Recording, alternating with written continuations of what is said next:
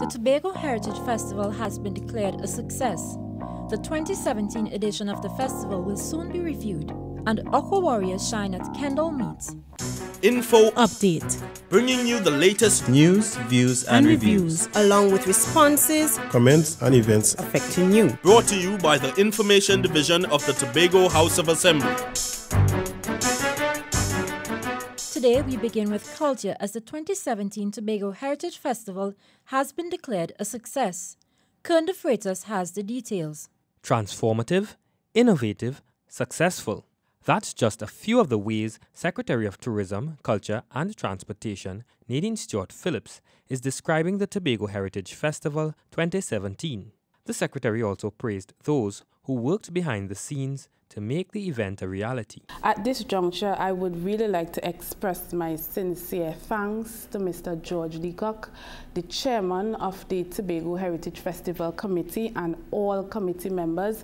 We had a number of subcommittees that worked tirelessly over the 2-week period. Mrs. Stewart Phillips says there were a few hiccups along the way, but she's pleased at the manner in which these challenges were overcome. So we definitely saw the Tobago Heritage Festival, it was under the team Len Hand, and it was very evident because outside of committee members, we saw persons in the cultural fraternity, persons in Tobago saying, I want to be a part, I want to assist. The Secretary also recognized some key contributors to the festival. They include education icon Dr. Eastland Mackenzie, cultural stalwart Annette Alfred, Onika Henry of the Tobago Theatre Company, and filmmaker Jared Primer. I'm Kern de Freitas for Info Update. Staying with culture, and officials are already looking at ways to further enhance the Tobago Heritage Festival. Here's this story. A 2-day symposium is being planned to review the Tobago Heritage Festival 2017. Secretary of Tourism, Culture and Transportation Nadine Stewart Phillips says the symposium allows stakeholders and villagers to provide feedback to build on this year's success. Because a lot of persons have ideas, this is our culture. The culture of the Tobago Heritage Festival does not belong to the Tobago House of Assembly, it belongs to the people of Tobago, and we think that it is integral at this stage that we get feedback from persons as we look forward to celebrating our 30th anniversary.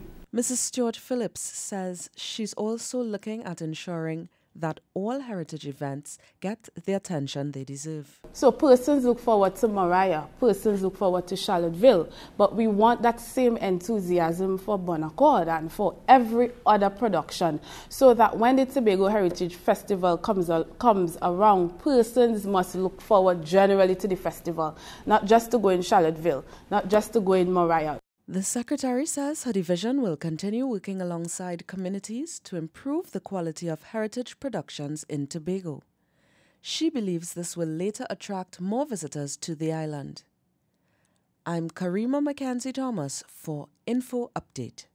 To sport and swimming, as the Tobago YMCA Aqua Warriors had a good showing on the weekend at the annual Blink B Mobile Swim Classic on Sunday.